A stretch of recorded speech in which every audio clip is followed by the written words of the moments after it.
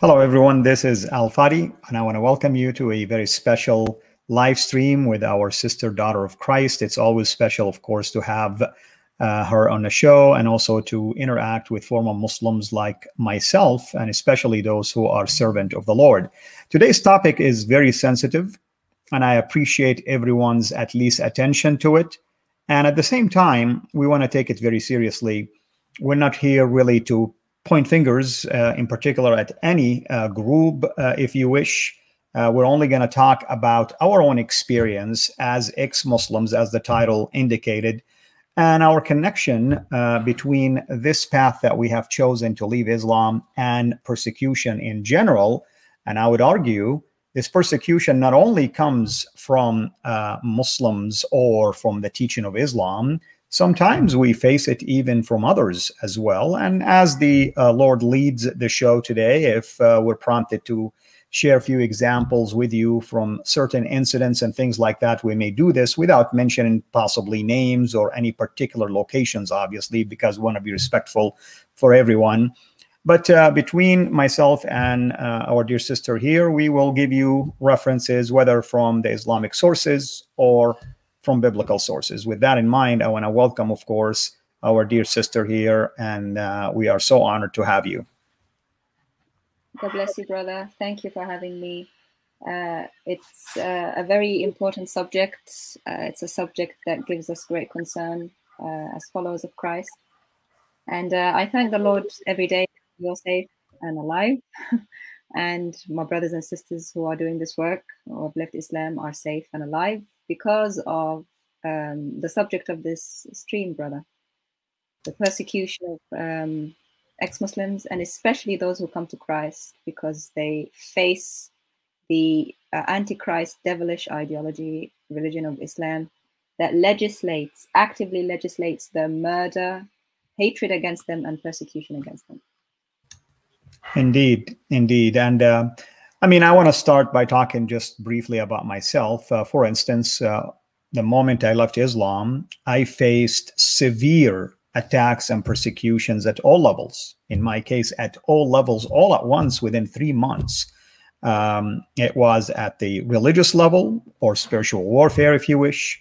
And I'm thankful for many believers that the Lord helped, having around me to disciple me and to counsel me. But then there were the physical part of it. There was the social part of it, and there was the financial part of it, just to name a few. And till this day, parts of those, elements have been lost.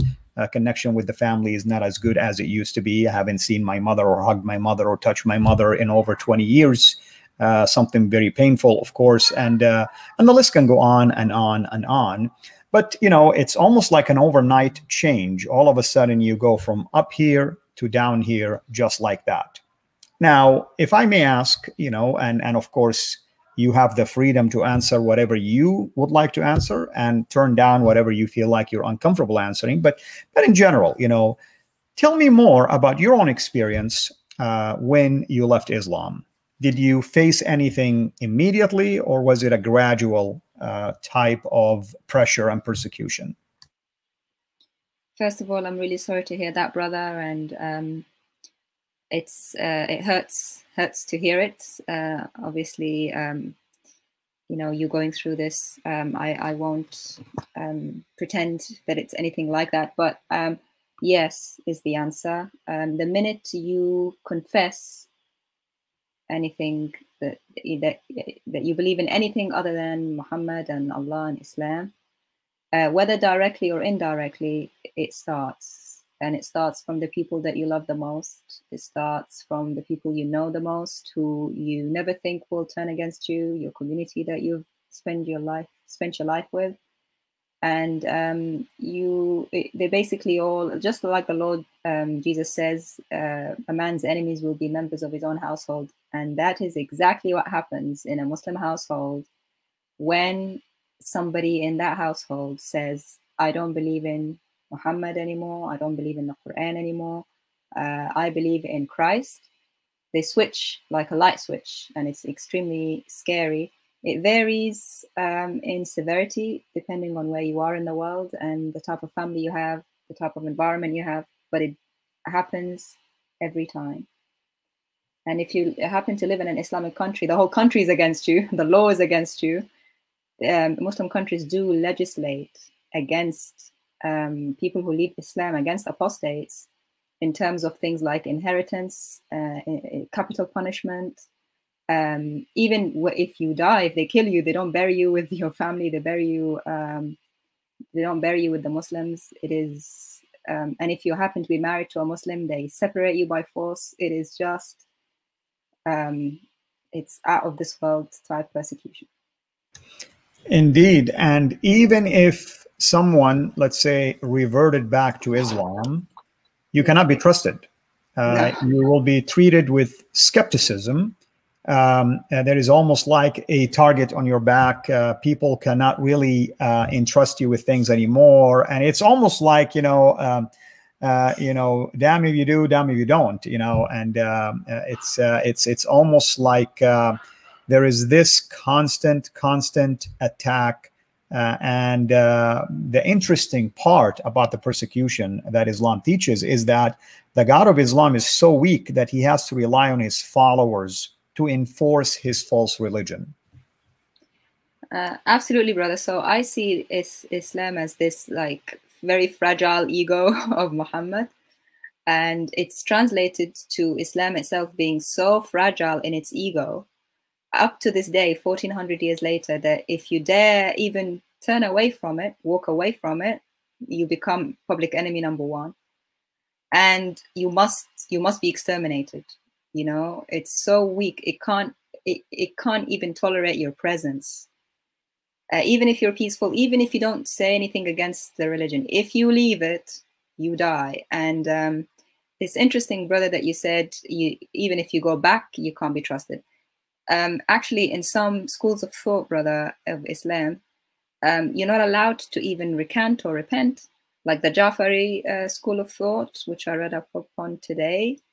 It says repentance will not save an ex-Muslim actually from execution, even if he repents. They are executed immediately. Some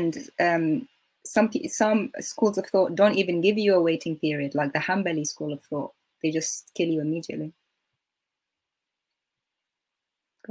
Exactly. And of course, they probably will justify it from the Quran, because the God of the Quran says that the only unpardonable sin is that the sin of shirk, obviously, and associating someone with him. And as you know, our Muslim friends always assume that the fact that you follow Jesus, that means you are committing idolatry, that you are worshiping a man, and that you are worshiping the cross, and the list can go on and on and on, when in fact that's not the truth at all. The Bible never ever teaches idolatry. In fact, the God of the Bible was always attacking idols and idol worship, and emphasizing that there is only one true God, the maker of heavens and earth, and he is the one that came to us in the flesh, so that he can show us the way to heaven and to reconcile us back to himself. But, if someone doesn't know this meta narrative, they can unfortunately and sadly be misled to believe these fable stories and these myths concerning our faith. Now, do you know of any in your immediate sphere, or maybe throughout the years as a follower of Jesus, who suffered for the sake of coming to Christ, or at least leaving Islam? Of course, we don't want to mention names, and feel free not even to mention a gender if you like, but just for the interest of people hearing about the different types of, or forms of persecution people can go through. Yes, brother. Every single person I know who came to Christ from Islam suffered in horrific ways. Without mentioning any names, I know ladies who were thrown out of their homes. They were married, and the marriage one was annulled. Their husband left, and they were alone. Against their will. I know ladies who've had their children taken away from them, again against their will. They haven't seen their children for years. men and women, not just women, and many people who actually don't want to say, that they've come to Christ. They have to live this double life of being Muslim on the outside and Christian on the inside, which is not something I would ever recommend that you do. But they've had to do that because of the intense situation that they find themselves in. Not only do they have to worry about their own safety, but they worry about the backlash against their family who are still Muslim from the community who will target them and persecute even them. You believe this? Even the Muslim families who haven't not done anything, they get secondhand persecution. And the way I see it, brother, is it's against all ex-Muslims, but ex-Muslim Christians, people who come to Christ, they have it the worst because, yeah, I'm sure you know, brother, the first thing you learn before you even know who Muhammad is Surah 112, which is Antichrist. It says, Allah has no son, he neither begets nor is he begotten, and none is equivalent to him. That is the Antichrist spirit that denies father and son, like it says in 1 John 2. And so when a Muslim comes to Christ, he has done the absolute blasphemy and apostasy, persecuted worse than, you know, atheists and agnostics who Muslims do tolerate. But if you become a Christian, the Antichrist spirit in Islam will come after you hard, and they see you as never forgiven in this life or the next life, and they see their duty as, at least if they don't go after you and kill you, to dissociate completely from you. Your own family will see you as like worse than a murderer, because in Islam you can, even murder is a sin that can be forgiven according to Surah 448, which you mentioned, brother. Allah can forgive anything, but if you associate with him, and in your case, our case, we associated with him, Christ, then you're worse than even a murderer, and you deserve everything that happens to you. Go on. Amen. And in my case, I know at least of two men, and I say men intentionally because we get the impression that at least men have a better status, for instance, or maybe just because they are men, somehow they can protect themselves and so on and so forth. Both of them were tricked by their families to let them know that it's okay for them to believe however they want to believe. In this case, both of them followed Jesus, and then both have disappeared. Till this day, we don't know what happened to them. We know that one of them is definitely alive, and we're thankful for that, but this person cannot communicate with anyone outside his immediate sphere. There is an eye that is kept on him. He's being spied on. He's being tricked. He's being entrapped all the time. I know of a female who's also imprisoned in her own home by her father. So these things are very serious. With that in mind, do you think, someone was asking, one of our amazing followers, Alistair, was asking about safe houses. Do you believe something like that is an alternative approach to protect those, like, for instance, the women that you mentioned who lost their marriages or children, or possibly being threatened by their spouses or parents or others? I think that's a good idea, brother. I think the first thing is the recognition that that class of people exist. We were talking, brother, a little about the West before we started, how the West does not recognize, well, it wants to show Islam as this peaceful religion. And so it goes against their narrative to recognize that ex-Muslims are in such danger, because, you know, how can the peaceful religion cause that? So there is a class of people called ex-Muslims who require safe housing.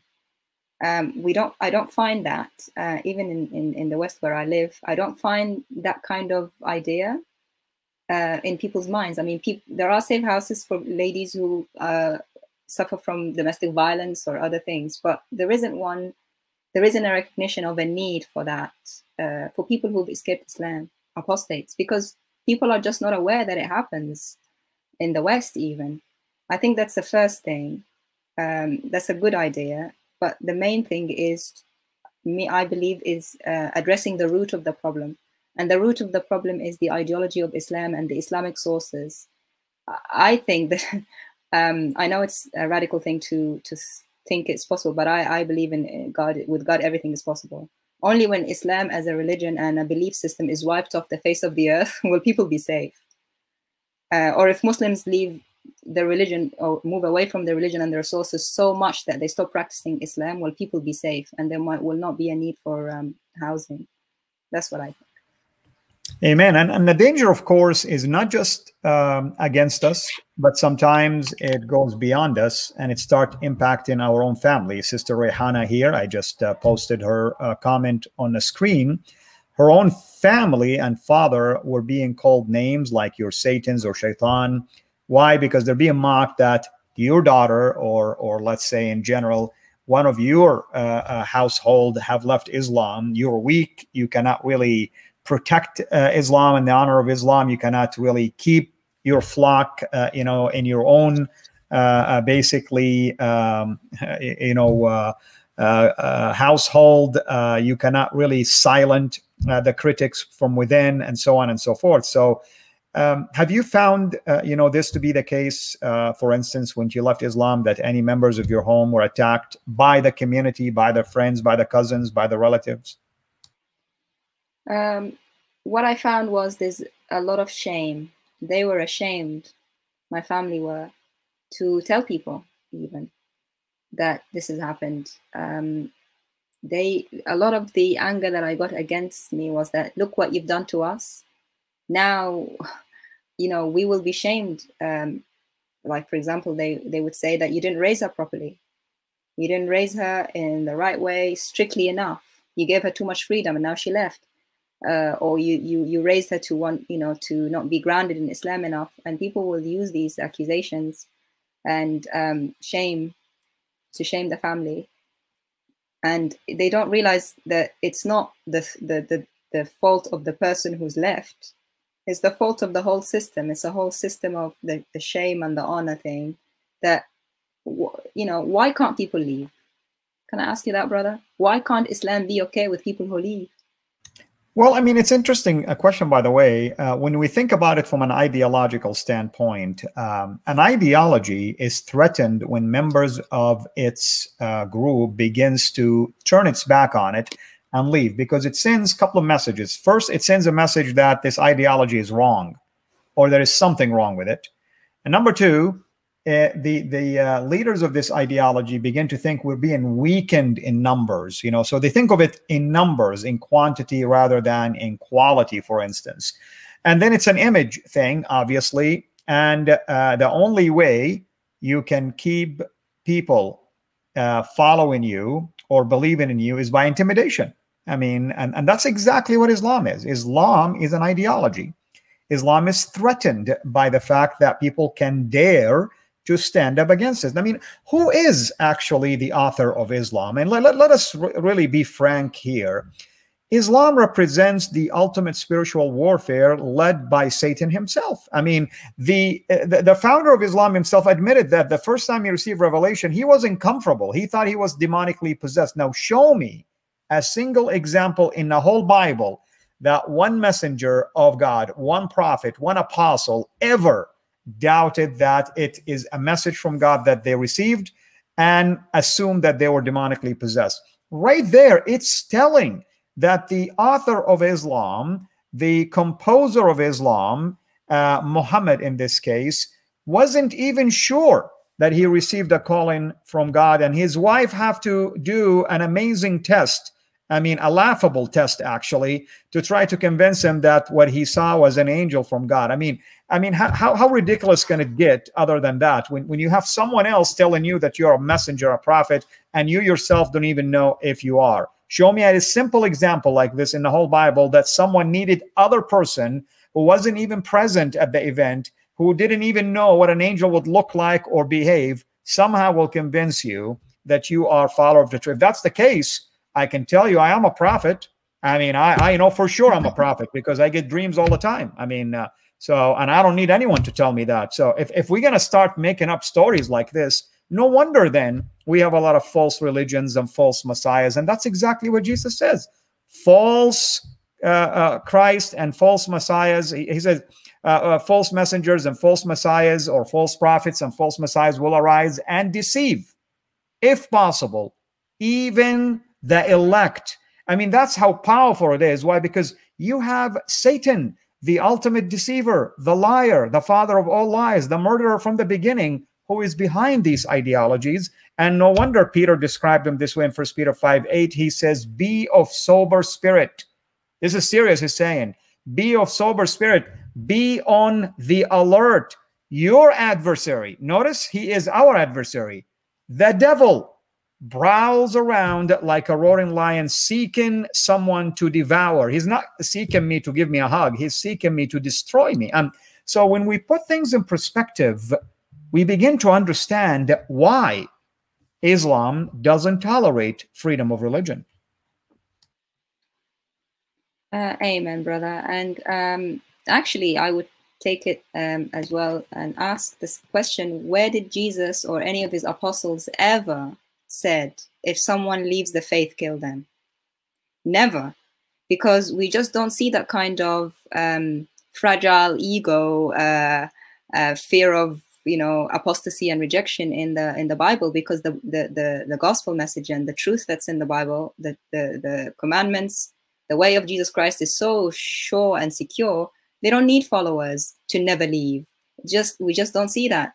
Like it says in 1 John, if they went out from us, but they were not of us. For if they had been of us, they would have continued with us. That's it. And you know, you have the verse where if a town rejects you, you just shake the dust off your feet and walk on. Doesn't say kill them, compel them, use the sword, or if they leave the faith, then do that to them. We only find that in Islam. And that shows the difference for people who say it's the same God. It isn't. It's one. You got one fake God with his fake prophet, begging, compelling people to come to him, and then scaring them with death lest they leave. And you got another saying, "Come if you want. If you leave, you are not one of us." And you know, you walk on. You leave them. That's the difference. Amen. Amen. I want to just put a little bit of humor here because this is a sober topic and it really touches me personally myself. But we have one of our followers, Toothless Bulldog 2.0. He's apologizing to me for misspelling my name. Toothless Bulldog, I cannot believe you misspelled my name. You know, how could you do that? Your salvation is lost, my friend. That's what happens when you misspell my name. But no, brother, don't worry about it, or sister. I get that all the time, by the way. So I'm thankful that you at least you're here, and hopefully you and others will benefit from what we're sharing here. Now, I want to share another sobering passage from the Lord's mouth himself. In the book of Revelation, that's the word of Christ. I love it when Muslims say, well, show me where did Jesus say I am God? Go to the book of Revelation. Clearly, he's talking to you as God. But here's what he said to one of the churches in Revelations 2:10. And notice, and this is to everybody, notice what he says and how he connected tribulation to Satan. He says this: do not fear what you are about to suffer. Behold, the devil, notice, he's immediately connected to the devil. The devil is about to cast some of you into prison so that you will be tested. Now, I love this, because I want everyone to know that, at least in the case of my sister here, myself, we know why we go through tribulation. It's a testing of faith. I mean, that's exactly what the book of James tells us. We go through all kind of tribulation. So we're no exception. Each one of you here and other believers will go through these kind of testing, but it's a testing of faith. And then the Lord proceeded to say, and you will have tribulation for 10 days. Notice what he says. He didn't say, and you will not have tribulation. You will have tribulation for a period of time. It is part of our program, training program. I call it the boot camp. If you follow Jesus, you go through a boot camp and you have to endure to the end. And you have to learn that your identity in Christ will not bring people to give you a hug and give you a kiss or love you. It will bring a lot of people that will be standing against you, even from within your own family. And then he says, be fruitful until death. Notice what the Lord is expecting from us: not to waver, not to change our mind. We need to be steadfast. We need to be fruitful. What is fruitful? To produce fruit. What does that mean? Evangelize. Use our experiences to comfort others. It's not about running and hiding. It's about actually facing the challenge that we face. And then he says, and I will give you the crown of life. Hallelujah. That's all we need. What do we need? What else do we need other than eternal life with our Lord and the crown of life that represents that. And that's all that matters to us. Somebody was asking, why did we leave Islam and why would we follow Jesus? Because only Jesus can give us eternal life, and only Jesus that can give us the crown of life. Back to you, dear sister. Amen. Only Jesus. And there is no other, there's no bigger reason. But if there was another reason, I would say because Islam is the most obvious false religion there is, like our brother David Wood says. See the difference, brother, from what you've said to what the Quran actually says. Surah 16, verse 106, he who disbelieves in Allah after having believed, so that's us, who opens his chest to disbelief, that's us, on those is the wrath of Allah, and they shall have a grievous punishment. Okay, so what is this punishment, brother? Murder. Those who left Muhammad's religion at the time were murdered, and that's according to Sahih Hadiths, if I'm allowed to say, brother, Bukhari and Muslim. Are you sure it is Sahih now? Because many of our Muslim friends, they think they're not Sahih anymore. Well, brother, I've seen them even want to deny Sahih Hadith, like saying, oh, even Sahih is not Sahih. But anyway, yes, it is Sahih Bukhari 6878. And it's repeated so many times, like from other, not just Bukhari collections, Nisa'i collections, and Muslim and others. It says, Allah's Messenger said, the blood of a Muslim who confesses that none has the right to be worshipped cannot be shed except in 3 cases. So the blood of a Muslim cannot be shed except 3 cases. One is for murder, like if a Muslim murders another Muslim or someone else, they get, killed. A married person who commits adultery, and the one who leaves Islam, becomes an apostate, and leaves the Muslims. Then you can shed their blood. And this was practiced by the companions, brother, like Ali, for example, Muhammad's cousin. He burnt some people. Narrated by Ikrima, also from Sahih Bukhari 3017. He burnt them alive. And this news reached Ibn Abbas, who said, had I been in his place, I would not have burnt them. And you think, oh, okay, that's good. There's some mercy here. But then he said, the Prophet said, do not punish anybody with Allah's punishment, which is the fire. No doubt, I still would have killed them, he said. For the Prophet said, if somebody discards his religion, kill him. The Prophet said, if somebody discards his religion, kill him. And that was narrated by so many people. It's repeated so many times, Muhammad saying this. But dear sister, I thought there is no compulsion in religion. Isn't that what Islam teaches in chapter 2, verse 256? I mean, what's going on? I mean, what sources are you relying on here? Yeah, no compulsion until you become Muslim. But then once you're in, you're in. It's like the mafia. You are free to live however you want until you enter Islam. Then you're not free to leave at all. And that's what also narrated Bukhari 7157. A Jewish person, brother, came to Islam, which we're told back in the home countries is like, that's really rare, right? Narrated Abu Musa, a man embraced Islam and then went back to being a Jewish, as in the Jewish faith again. And then someone called Mu'adh ibn Jabal, who's one of like the most closest people to Muhammad, he saw the man with Abu Musa. So Mu'adh asked him, what is wrong with him? And then Abu Musa said, oh, he embraced Islam, then went back to Judaism. Mu'adh said, I will not sit down unless you kill him. Because he just saw him. He said, I will not sit down with you until you kill him, as it is the verdict of Allah and his messenger. Yeah. So do you see?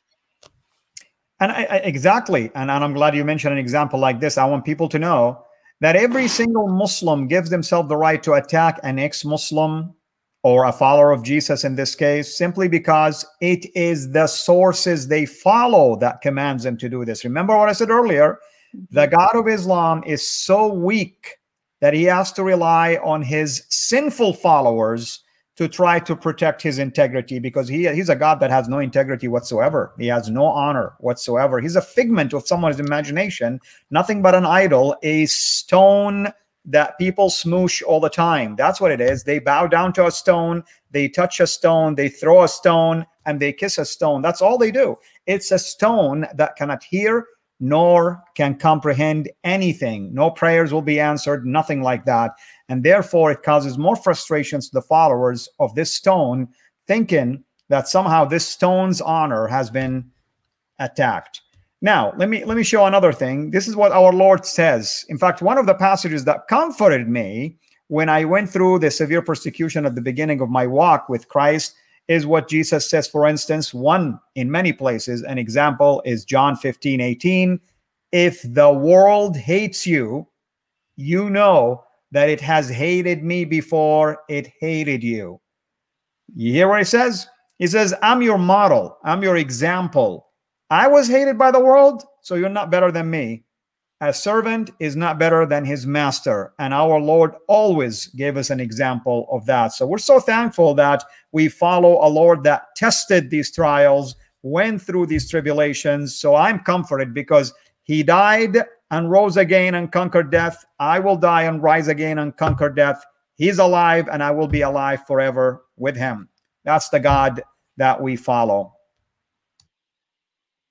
Yes, brother. Muslims don't realize that what they have in their religion of the killing of apostates, killing of people who come to Christ, is actually confirming the truth of our faith.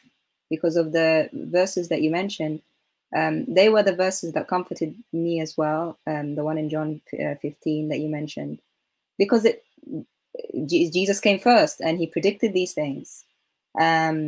He said that we will be hated by all for his name's sake. And that is exactly what happens because Islam is so dark, it's the antithesis, it's the opposite side of Christ almost.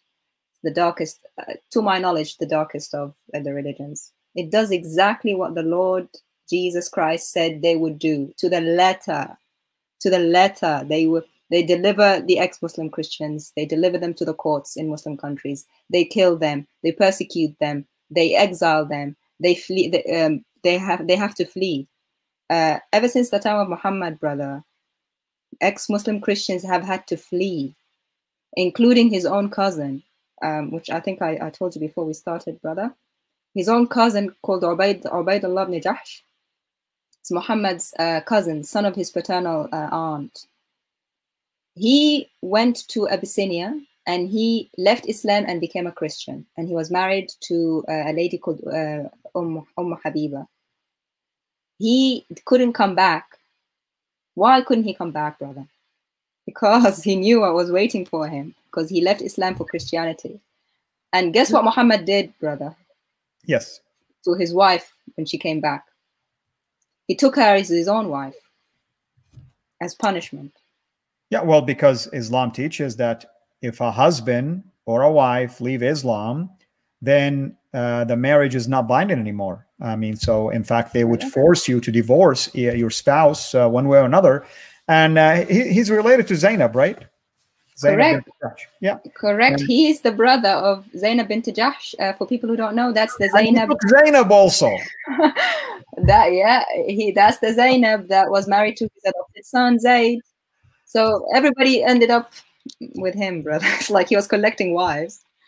Yeah, of course. Of course. He's always looking for excuses to collect wives. That's what he is. Well, I want to mention another thing. There's another form of persecution sometimes that befall a believer. Sometimes it's the academic side of things for daring to say something that is damaging to Islam. Not necessarily attacking Islam, just researching something that the outcome of that research will be damaging to Islam. Can I give you an example? Of course. Dr. Daniel Brubaker. Here it is. This book right here. 20 examples of corrections that were done to early Quranic manuscripts out of a massive dissertation. 20 examples. Our dear brother faced a lot of attacks, mocking, ridicule for daring to show images of manuscripts of the Quran that has corrections. Never in this book or in his dissertation he ever mentioned the word Islam, attacked Islam, or mocked Islam, or said anything about the Quran. He was just a researcher. That's all he did. That's his crime. Daring to publish research findings. This is the weakness of this God of Islam that cannot handle the truth. He can never handle the truth because, of course, our Muslim friends, like us, when we were following Islam, we believed with all of our heart we follow a book that is what? Perfectly preserved. And then came this book and the images. Oh, dear Lord. It's not preserved at all. In fact, I encourage people to buy this book. It's very cheap. You'll find it on Amazon. We need to support our brother. He's doing amazing work, and he always mind his own. He never, ever does the type of work that we do as apologists or polemists. He's just a researcher. He's doing what he's called to do, and we want to support that. Again, Daniel Allen Brubaker. This is one of his books. We're praying for more publications as well. This one is called Corrections in Early Quranic Manuscripts. Do you have any comments about just the academic field, if you wish? Yes, I've watched a few of Brother Dan Brubaker's material. He's very calm, very objective. He just states the facts. He's very technical in his language. Like, he's not like us. We just go full throttle, like in polemics, or like, he doesn't attack Islam. He just, like you said, he just mentions the facts, and that could be enough to. Facts can be enough to insult Islam. Facts can be enough to make you an enemy of Islam and a target of persecution. Even if you say them with like the utmost neutrality, you're still an enemy. And but brother, I have hope that as time goes on and things become more open, at least on the online, in the online world, you know, that Islam will not stand up to it. You know, before in history, Islam could censor things, it could stop things, it can, you know, you can have your books not be published, for example, like, do you remember, brother, the book Satanic Verses, that was like, you couldn't publish them in Muslim countries, things like that. Yeah. But now everything is available, you know, to everyone online. It's just a matter of time that they can't keep censoring things, and Islam just crumbles in front of any criticism. Islam just, it's so weak. Amen. And for those who are interested in knowing about what our dear sister's talking about concerning Dr. Brubaker, he has his own YouTube channel called Variant Quran, and you can subscribe to it, of course. I encourage you even to support him. But all that to say is that I remember him one time doing just a video Q&A, just questions that he received and responded to. One questioner wasn't even asking a question, saying, Dr. Brubaker, we refuted your argument. And Dr. Brubaker, in a very calm manner, says, what's there to refute? It's just an image. So how can you refute an image of a real manuscript that shows corrections in it? Many, by the way, Islamic scholars in the field acknowledge that these are corrections, but obviously they cannot really come out publicly for the same reason, because they will face basically a lashback against them. Yes. So, dear sister, do you have other examples from the Hadith or the Sunnah or the Quran in general that can back up the lack of freedom of religion, for instance, or the alleged, punishment that can befall against infidels? Oh, yes, many more than I can count. And it starts with Muhammad himself. So Muhammad, brother, he dealt very like in a dictator way with apostates. And for people who think Islam was like so golden in the beginning, no, people left Islam from the very beginning. During the time of Muhammad, they met him and they left Islam, and they were the closest people to him, brother. Like, you know, the scribes, the people who used to write the Quran as it was, quote unquote, revealed to Muhammad, they used to be there and he used to dictate it. His scribes left Islam. The famous one, brother, that people would know about, his name is Abdullah ibn Abi Sarh. He used to be dictated the Quran by Muhammad. He, in the story, it's written in Asbab al-Nuzul by Al-Wahidi. They came to Surah 23, verse 14, right? And they were talking about the embryo. And then Abdullah ibn Abi Sarh, he said, blessed is Allah, the best of creators. And Muhammad said, oh, wow, that is exactly how Allah revealed it to me. Write it down. So he was like, whoa, so he doubted. He said, if Muhammad is truthful, then Allah is revealing to me too. And if he's a liar, then he just took what I said and he claimed it for himself. So he apostatized. So what happened to him, brother? He ran away. Why did he run away? Because Muhammad made his blood lawful. He said, you know, his blood is to be shed. His blood is no longer sacred. And he ran away. Another scribe, brother, who was unnamed in the Muslim sources, narrated by Anas ibn Malik, he was also dictated. So that's like the new employee, right? The new scribe. Guess what happened? He also left Islam. Why? Because as they were writing the Quran, the scribe would ask, shall I write Allah all knowledgeable, all wise, Alim and Hakima, or shall I write all hearing, all seeing, Sami'an Basir? And Muhammad, guess what Muhammad said to him? Iktub kayfa shi't. Write whatever you like, Muhammad said. People who think the Quran is word for word, letter for letter. Your own prophet, fake prophet Muhammad used to tell to his scribe, write whatever you like. Just choose. Exactly. And I don't know why our Muslim friends are upset, because indeed, if you look at the early Quranic manuscripts, the scribes wrote whatever they liked. The meaning is still close to what the original possibly might have said. Meaning, if you compare two together, you'll see that it's the same meaning. One wrote it one way, the other wrote it the other way. So is it about the meaning or is it about the literal writing? And which way was it revealed? This way or that way? And which way is it preserved in heaven? This way or that way? I mean, let us just not really, lie to ourselves. I mean, there are problems with the way the Quran was transmitted. So I would advise our Muslim friends just to get it over with, acknowledge that the Quran is a man-made book, and just move on. That's the only solution you have. Otherwise, if you're gonna try to convince anyone that the Quran is a perfectly preserved book, you're gonna really make yourself a laughing stock, because everybody knows this. We're living the age of social media. Everything is out there. Everything is on the net. No one needs to go to libraries anymore. They find anything. Somebody put an image somewhere, and you're gonna have now to spin your wheels trying to defend it. Might as well just leave Islam, become an apostate, come to Jesus. He saves. That's the only way. Other than that, you're really leading a man who is leading you to nowhere, basically.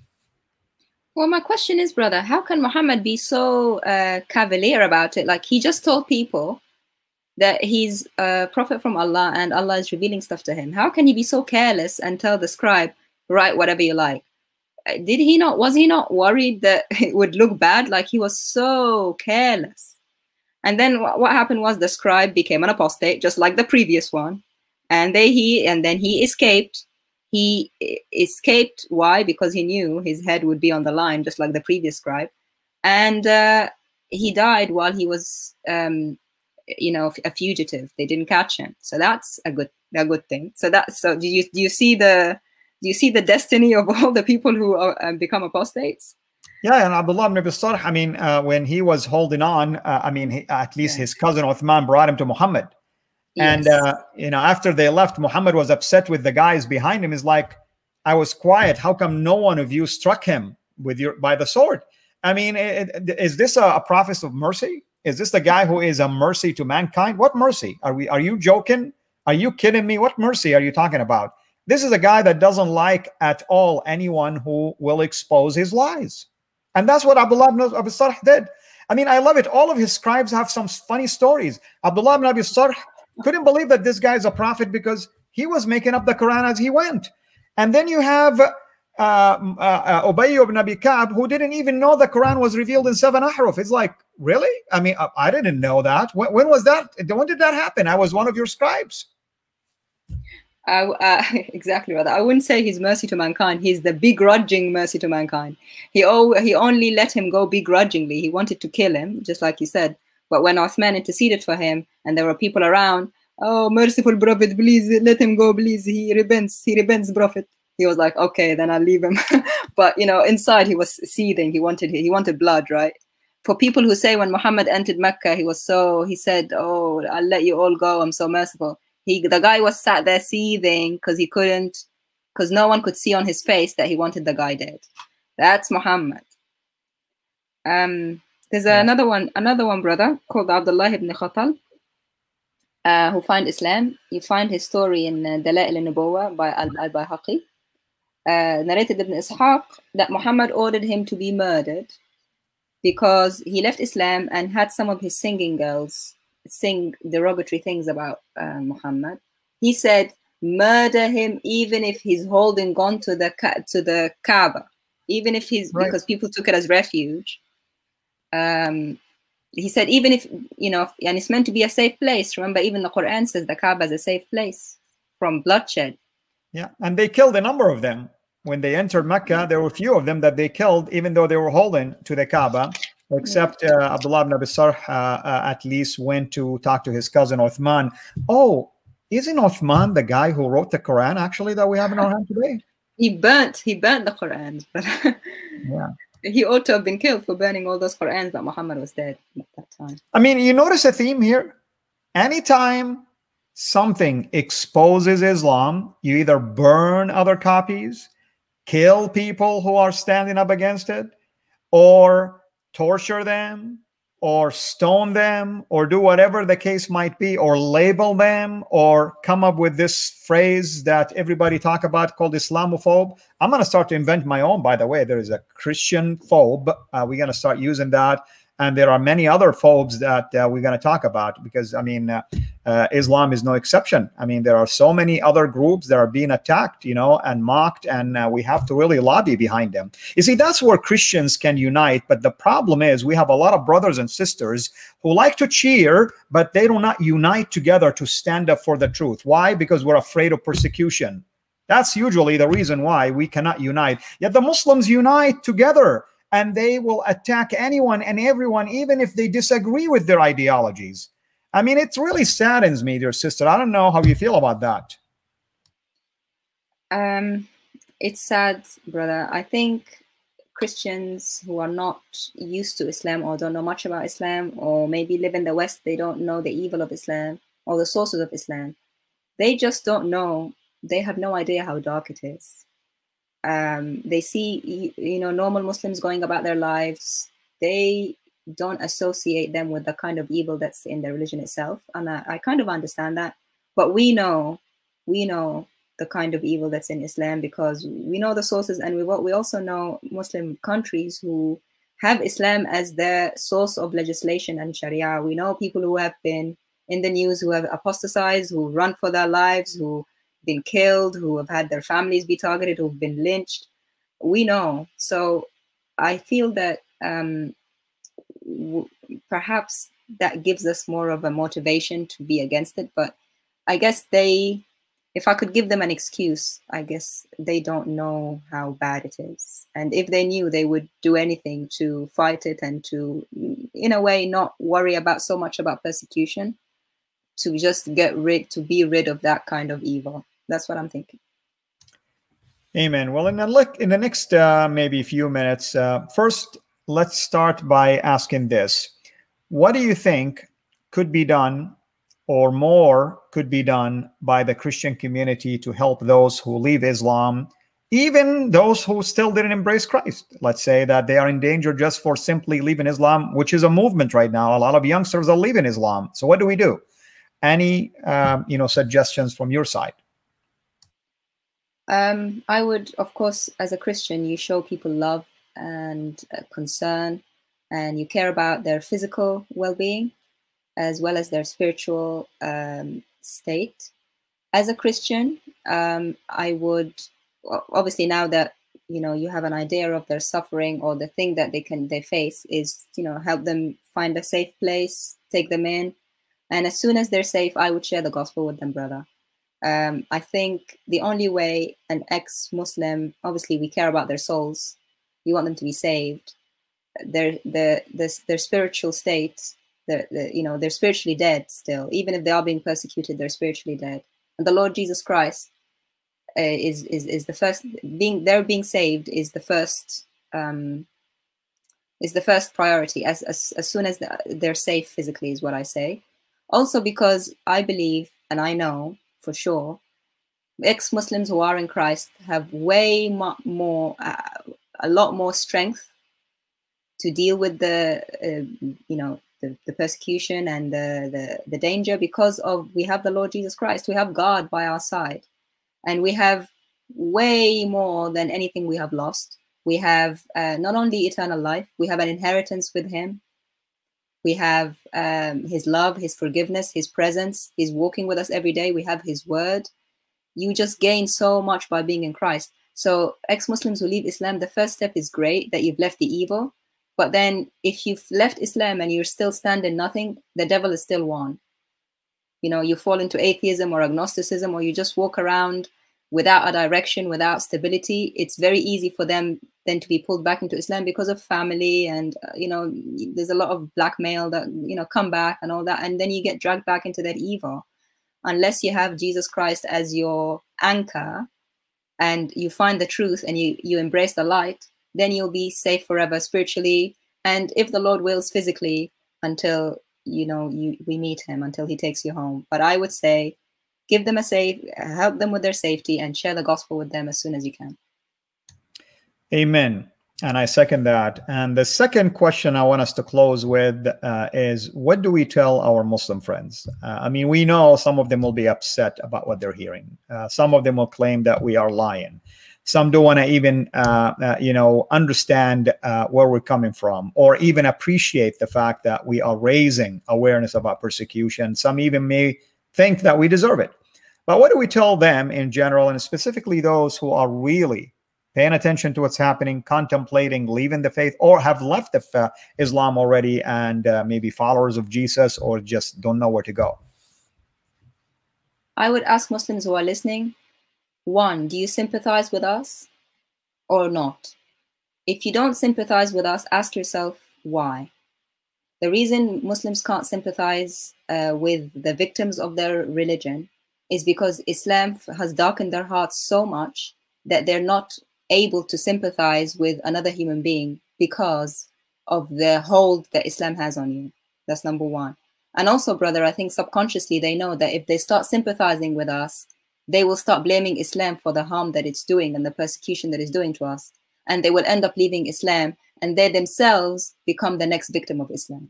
So it's like a defensive, protective technique, basically, a preemptive thing against themselves being the next victim. That is something I have noticed.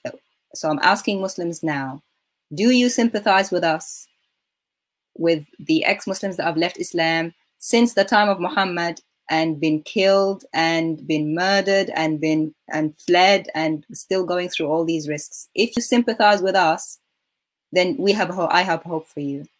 Then that means you recognize this evil. And if you recognize this evil, why you're still in it. Family, the fact that, you know, family, friends, because it's easy, because you don't want to face the same thing we're facing, you have to face God with that. And you know, that's not a good reason. If you recognize the evil of it, then I would say leave it. And there is an alternative. It's called the following Jesus Christ. That is the alternative. So I say, come to the Lord Jesus Christ and leave Islam right away. And if you don't, then you'll have to face God for being part of this evil. Amen. And I just want to remind our Muslim friends in particular, we love you. The reason why we risk our life, we come here in front of the camera, we share with you about our experiences, we invite you to come to Jesus, not because we have an agenda. You may think we have an agenda. We have eternal life already. We're not seeking eternal life anymore. Our God assured us of it. We are going to spend eternity with him. So we're not working towards that at all. We got nothing to gain, but we are serving our Lord, who invited us and says he's appealing through us as his ambassadors. Make an appeal.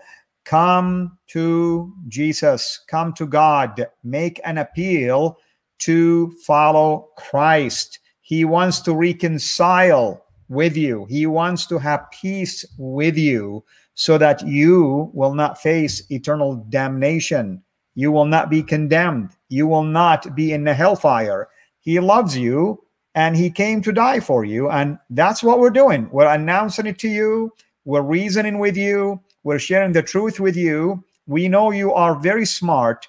The Lord has given you an amazing ability to reason and to think. And we ask you to search for the truth, pray for the truth, and listen to the conviction of the Holy Spirit, because one day you will be judged for this very show that you're watching right now, and you'll be reminded that both of us, ex-Muslims, follower of Jesus, shared the truth with you, invited you to examine it, and you rejected, not because the truth did not stand, but because you cared so much about honor and image rather than to care about eternal life and being with the one who saved you and will give you that life that you will never be snatched out of his hand.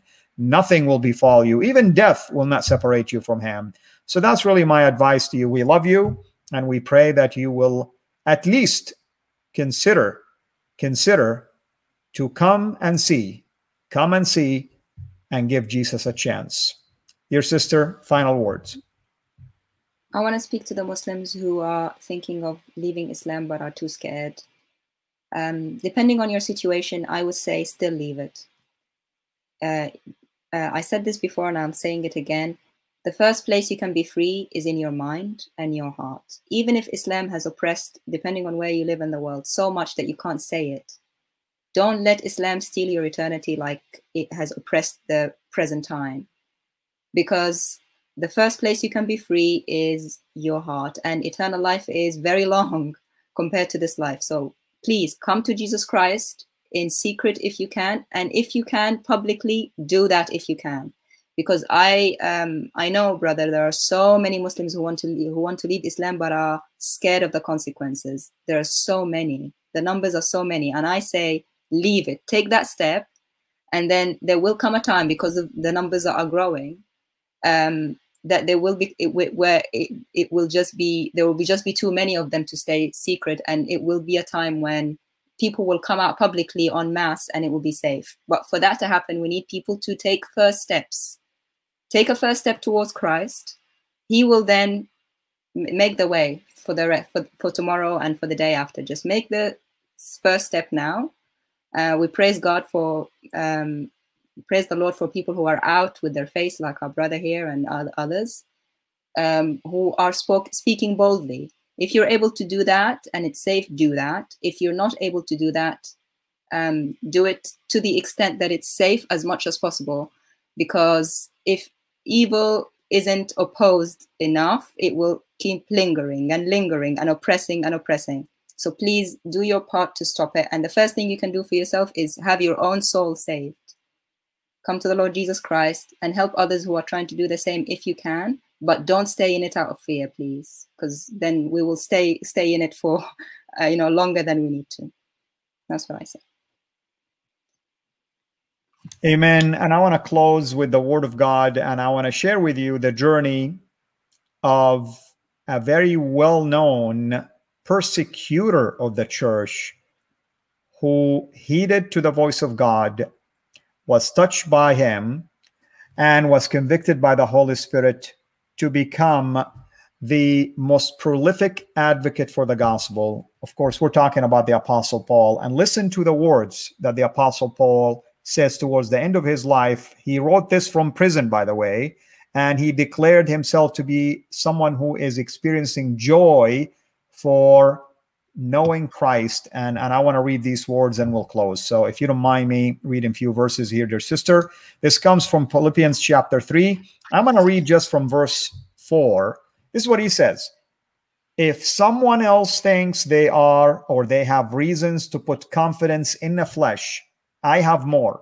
So he's telling people, if you think you can save yourself by work, which sound like when we grow up as Muslims, let me tell you this, he says, I have enough reasons, he said, to brag about my past and my ability to save myself by work. In verse 5, he says, circumcised on the 8th day, meaning I followed the law of the people of Israel. I am of the chosen people, he says, of the tribe of Benjamin, that bragged about the fact that they never abandoned the Lord because they were the one who stuck with Judah in the south.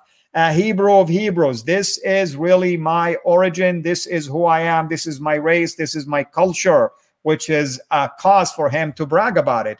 In regard to the law, a Pharisee, the top religious leader I was, he says. As for zeal, persecuting the church, meaning that I was going after the Christians that I perceived them to be heretics, to be infidels. As for righteousness based on the law, faultless. I was following the law, he says, doing everything according to the letter of the law. Then verse 7 comes and he says, but whatever were gains to me, I now consider loss for the sake of Christ. What is more, I consider everything a loss because of the surpassing worth of knowing Christ Jesus, my Lord, for whose sake I have lost all things. I consider them garbage, that I may gain Christ and be found in him. Not having a righteousness of my own that comes from the law, from work, but that which is through faith in Christ, the righteousness that comes from God on the basis of faith. Amen. This is who we are in Christ. We abandon everything. We consider everything a loss for the sake of knowing Christ, my Lord. Do you know that this is the only time in all of the 13 letters the Apostle Paul wrote, all of them, he used the phrase, my Lord, an intimate relationship with God. That's what saves. It's a one-on-one relationship. It's not a group thing. It's not an inheritance of religion. You are saved by making a relationship with Christ one-on-one, and that's what matters. And that's my invitation to all of you, my Muslim friends. Thank you, our dear sister. I cannot wait, of course, until we have you back again to continue with other topics as always. Anything else you would like to add? Just amen and amen, and pray for the ex-Muslim Christians, and obviously for Muslims to come to Christ. Amen. Well, thank you so much, dear sister. Thank you so much for everyone. I saw a lot of our moderators at this time. Thank you for taking time to be with us. We missed some of you who couldn't join us, but we hope that you'll be able to watch. And our Muslim friends, if you're watching this, please feel free to reach out to us.